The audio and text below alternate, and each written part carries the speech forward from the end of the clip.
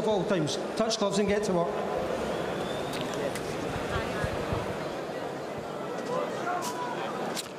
Как мы обещали, 8-раундовый бой боксеров легчайшего веса. На ваших экранах только что был Сальвадор Hernandez Санчес, боксер из Мексики. Его соперник, англичанин Пол Батлер. Боксер, убийца с лицом ребенка, да, как его называют? Ну, это прозвище у него. Ну такое. Да, естественно, ни фамилии, ни имя. Ну, действительно, потому что ему 30 лет, а на 30 лет он абсолютно не выглядит, в то время как Сальвадору 28, а он выглядит заметно старше. Да, теперь о Сальвадоре, да, несколько слов. У него 14 побед, 9 побед досрочных, 8 поражений, дважды также нокаутом и 1 ничья. Сальвадор Hernandez Санчес. Ну, а Пол Батлер, которого, еще раз скажу, любители бокса и верные телезрители нашего канала должны помнить. У него 28 побед, 2 поражения, ровно половина побед, 14 досрочных. И он в атаке. И ровно, кстати, половина поражений досрочных. 1 из 2. Но, правда, было это давно, в 2015 году. За Лани Тета, кстати, он сражался, оказался в стратегическом нокауте в 8-м раунде. А второе поражение было от Эммануэля Родригеса. То есть, в общем-то, надо сказать, что оппозиция-то у него очень и очень выдающаяся. За Лани Тета, который мог быть финалистом вот этой всемирной суперсерии 2-го сезона, но, к сожалению, травмировался, не смог выйти на полуфинальный бой. В четвертьфинале победил нашего Мишу Алаяна, да, в четвертьфинале победил Мишу Алаяна, но в довольно тяжелом бою, непростом. Но травмировался перед полуфиналом и выбыл из турнира. Ну а как раз Эммануэля Родригеса мы увидим сегодня в главном бою, в одном из главных боев. Будет драться против Науи Инуи. Ну а это совсем другая история. Я к тому, что... История другая, но тот же вес. Да, тот же вес, к тому, что Батлер проигрывал, в общем, по делу 2 серьезным специалистам, и Лани Тета, и Эммануэль Родригес. Так что это уровень оппозиции достаточно высокий. Но он является чемпионом Британии, помимо всего прочего, и фаворитом в сегодняшнем поединке. Что пока оправдывает. Вот заканчивается первый раунд, он в постоянной атаке, постоянно поддавливает, прессингует мексиканского оппонента. Санчес подавляющее большинство своих боев провел в родной Мексике. 1 раз выехал в Канаду, 1 раз в Чили. Ну и там проиграл.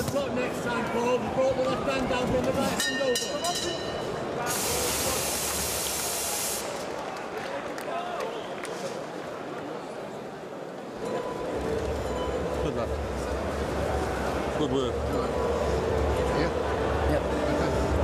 He looks careful also in the way in as you come in, he's swinging. Just a little feint, draw the lead, he'll swing as he swings, then Rich Pickens, alright, okay? Swings with that right hand, counter him with it, alright, yeah? Don't go stand there and trade off at the same time, alright? As you're stepping back, your head up in the air a little bit, your left hand down. Just keep it up as you step back, alright? Chin down, shoulders up. Oh, no, exactly, but on the blind side, he's got a dip with the left up and bring the right hand up. Hacia adelante, bien cerradito, hacia adelante, cuando lo tengas cerca, suelta la mano. Vos pegar más duro que ese, hijo de puta madre. Solo bien cerradito y con los ganchitos. Métele el codo a los ganchos, ¿sabes? Porque ahí te estás dando que saque la derecha para Раунд. Рефери вызывает боксеров на 2-й раунд. 2-й из 8.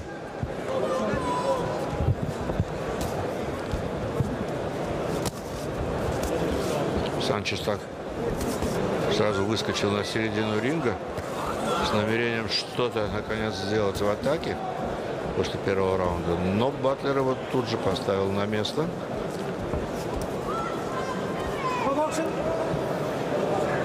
Так попытался раздергать соперника. Санчес вкладывался в эти удары. Ну, Батлер, конечно... Которые шли по воздуху. Да, Батлер экономнее работает и при этом эффективнее. Более короткие траектории удара у него. Выше классом, это все видно. Не пытается вложиться во что бы то ни стало в удар. Просто четко работает. Эффективность действия высокая. Да, очень.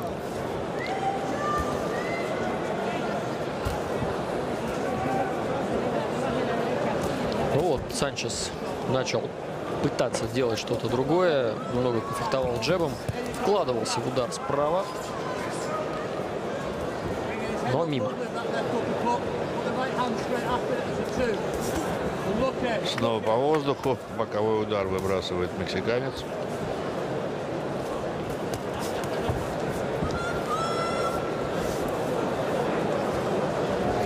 Хорошо чувствует дистанцию Батлер.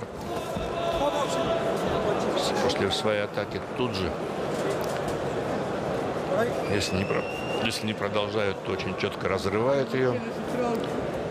Уходит на недосягаемые расстояния. Хороший правый прямой. Снова повтор той же комбинации, но мексиканец на этот раз успел убрать голову. И третий раз пробивает вот эту же комбинацию Батлер через левую руку соперника.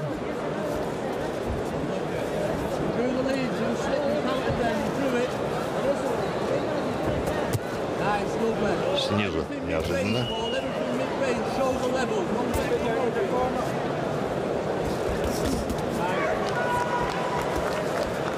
Четко. Очень четко работает англичанин.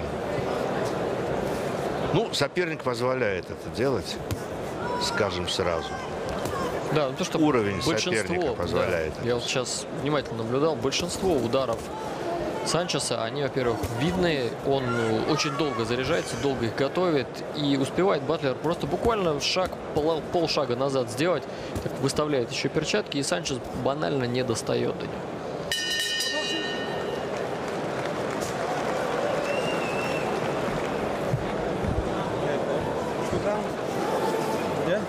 Your shots go lovely. Keep all your punches this level.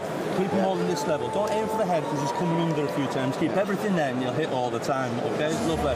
You slip in love with the left uppercut. Bring the right hand straight after it, so it's not a one on a one. It's a two. Slip, boom, boom, and you're catching him every time. You did well when you went in then, because as you know, as you go in, he's got to come swinging back at you. You roll.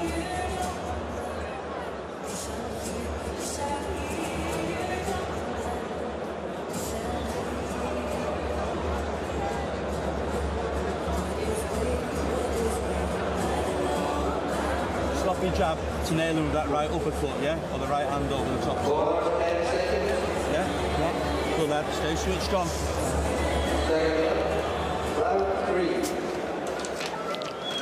Продолжаем смотреть 8-раундовый поединок боксеров легчайшего веса. Пол Батлер, Сальвадор Hernandez Санчес. Третий раунд. Санчес вот так же, как в начале второго раунда, бросается вперед.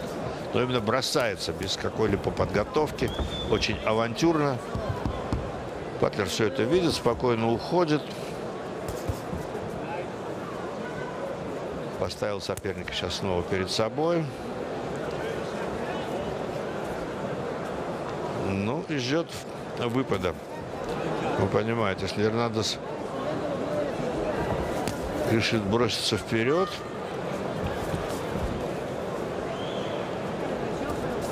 навстречу можно будет сработать очень даже эффективно и результативно. Но пока Батлер это, в общем-то, не старается особенно делать. Он видит эти броски соперника и просто делает шаг назад. И мексиканец молотит воздух.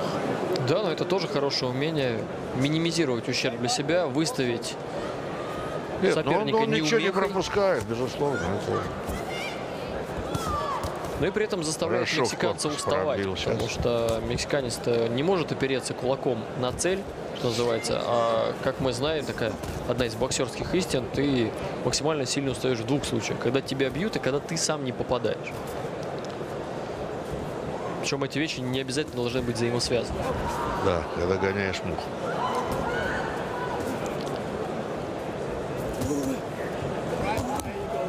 Тут хорошо вложился в левый боковой Батлер.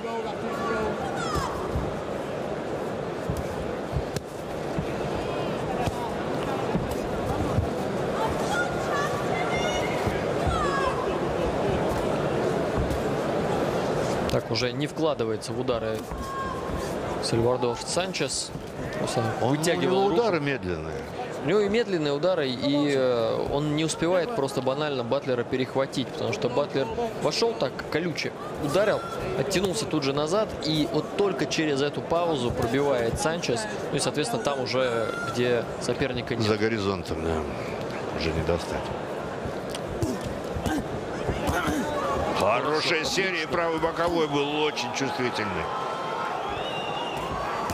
Показывает Санчес, что все это ему нипочем. Ну, повисел, показывает, пропускает. Низко, но это да, не низко. Но удар был ниже пояса. Сейчас будет максимально, конечно, использовать паузу, чтобы восстановиться, потому что до этого пропустил очень серьезный правый боковой удар. Надо приходить в себя именно от него, а не от этого удара ниже пояса. Продолжается бой.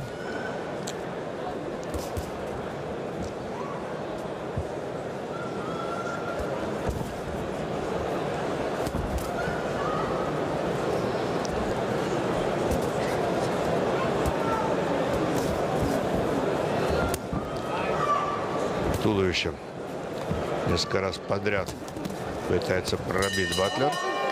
А сейчас в этом обмене пропустил.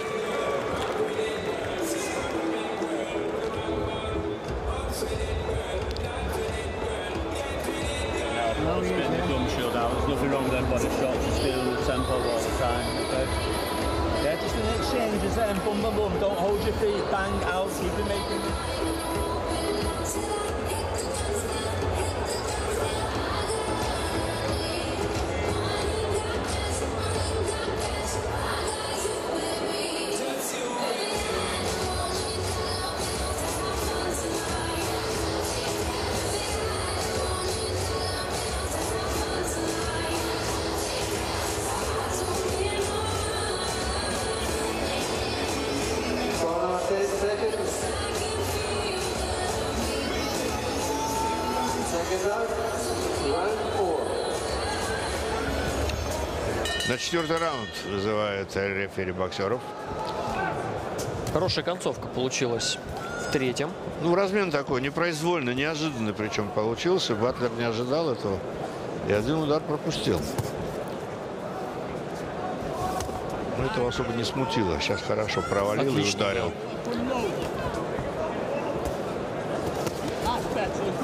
Ну и пытается, конечно, тоже иногда Батлер идти на обострение, учитывая, что ему процентов 80, а то и 90 его действий приносит результат.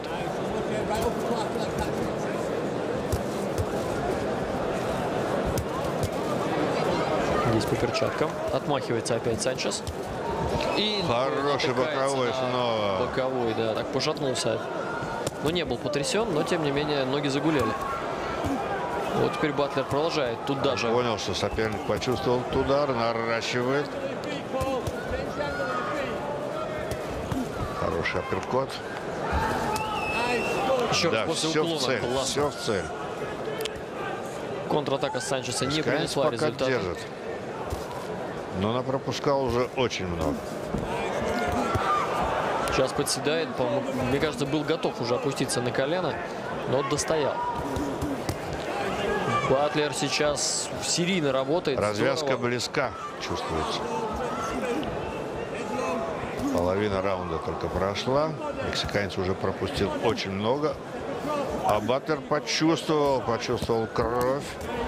Идет вперед. Ну, причем надо сказать, что идет-то вперед не бездумно. Увидел да момент. Нет. Но он видит цель и четко работает по цели. Нет у него таких вот по площадям ударов, лишь бы выбросить. 3 боковых, все рационально и все точно. И все классно. Все 3 в цель были. Хороший апперкот.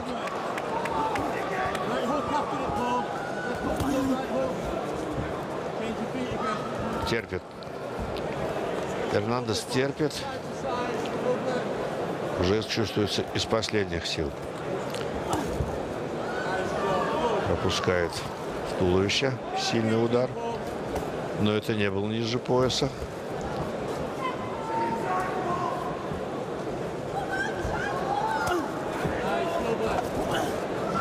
Здесь тоже в силовой удар слева вкладывался Батлер. Но не попал. А вот здесь хорошо подцепил. 10 секунд до окончания раунда. Ну что, достоит, похоже, мексиканец. До конца раунда, да. Но не факт, что до конца боя. Если Батлер прибавит. Соглашусь.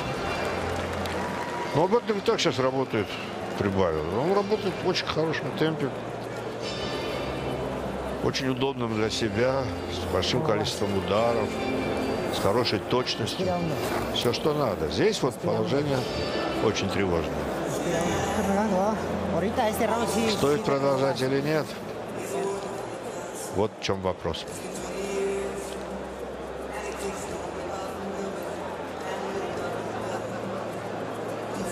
Вот здесь тот самый момент, когда зашатался Санчес. Ну, четко попал, повело его назад. Ноги вот гульнули. Очень много пропустил ударов. Ну, похоже, выйдет на 5-й раунд. Да, почему нет? Все-таки... Ну, почему нет? Не истрепан настолько. Да нет, ну как раз пропустил очень много. Но, с другой стороны... Доводить дело до нокаута мало кому хочется. Опять через руку пытался поймать Батлер сейчас. Зацепил, ну, вскользь подбородок соперника левой.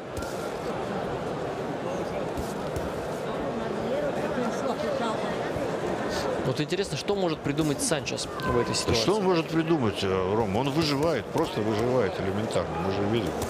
Что тут придумаешь, когда соперник на 2 головы выше тебя класса? Во всех компонентах. По скорости, по оснащенности, по тактическому мышлению в ринге. Ну, что тут придумаешь? Против лома нет приема. Придержал, кстати, за руку сейчас Санчес Батлера. Но тот тоже ответил тем же, потянул соперника на себя и потом выстрелил, пока тот был близко. Ну и ориентируется сейчас Пол на удар слева, тот, который уже принес ему немало дивидендов. Ну а Санчес, в свою очередь, все так же лупит по площадям, довольно размашисто и видно. Соответственно, в нужный момент Батлеру никаких проблем не составляет сделать полшага назад, соперника провалить, ну или же подставить перчатку или принять удар на локоть. Вот двойка. Но двойка какая-то такая тоже расхлябанная. Очень много другого слова не подберешь.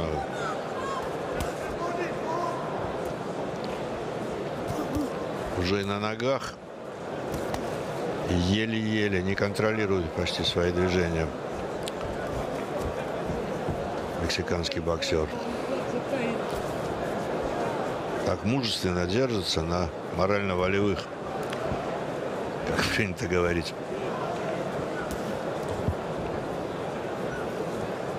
Хорошо, мне очень нравится, как подныривает Пол Батлер под удары. Буквально... Не, ну соперник такой, на котором можно показать вот весь свой класс. Все умения, да. Я все, соглашусь. что умеешь, пожалуйста, наслаждайтесь, зрители. Вот он какой я. Молодец.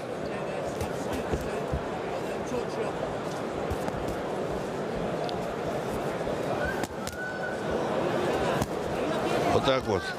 Да. Санчес пошел. Дважды выцеливал.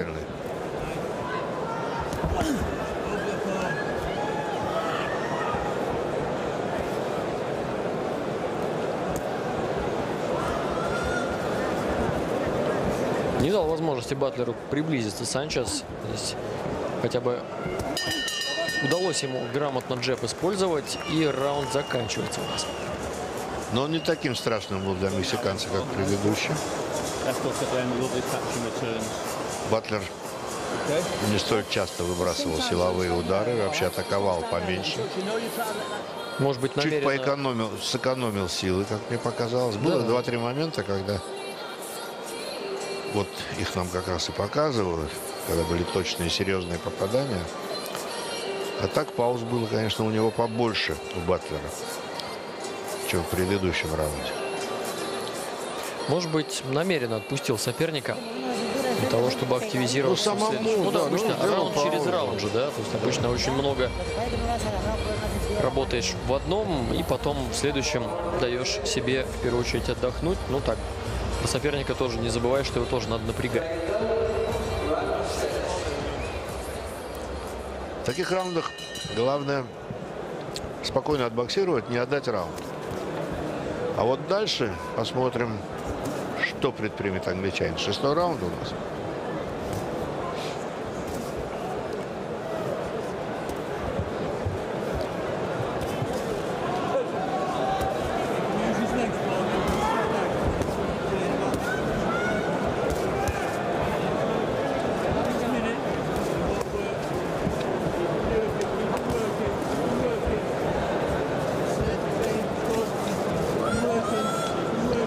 Хорошо ушел. Я еще раз отмечу.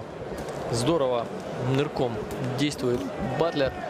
Буквально по волосам скользит перчатка соперника. Ну, по волосам которых почти нет. Да. То есть поэтому там вот они миллиметровочку выдерживает как раз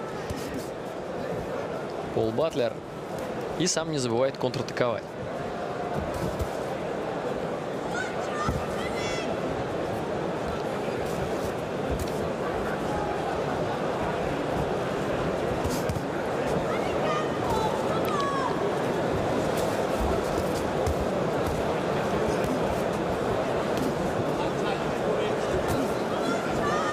Снова дает какие-то шансы сопернику Батлеру в этом раунде. Ну что, надеюсь, что тот пойдет в такую яростную атаку и там его подловить. Может быть и так. А может, сам чуть подустал.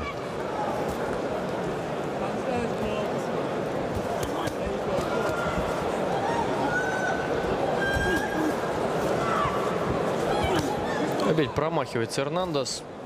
Кажется, он уже так даже готов руки опустить, потому что здесь это и психологически действует. Стараешься изо всех сил. Я верю в то, что Сальвадор именно так действует, но при этом не выходит ничего абсолютно из всех твоих задумок.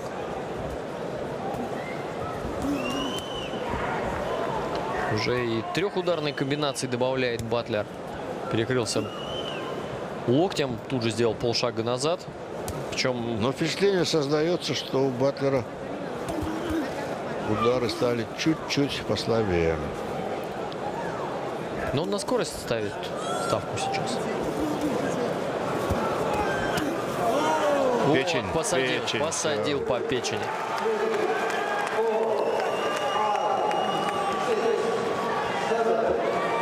Будет вставать. Нет, выплюнул капу. Все.